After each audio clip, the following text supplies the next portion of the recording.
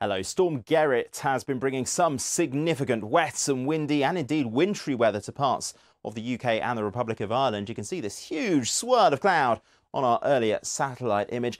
That storm system continuing to track northeast with some significant snow for a time in southern parts of Norway and Sweden.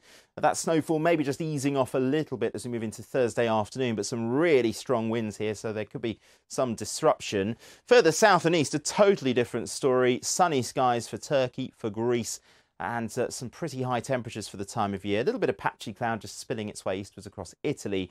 Could still be some quite murky conditions, I think, across Iberia, away from this weather front, which will be bringing some rain into the northwest of Spain.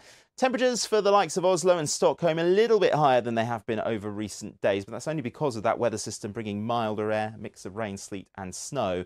Still pretty showery here as we move on into Friday. Windy too. Southern parts of Europe perhaps seeing a bit more in the way of clouds and mist and murk, but broadly speaking it does stay fine.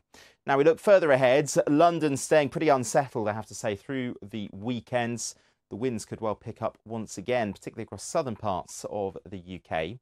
Elsewhere in Berlin, relatively mild for the next few days, but with some rain at times. Largely sunny skies for Athens.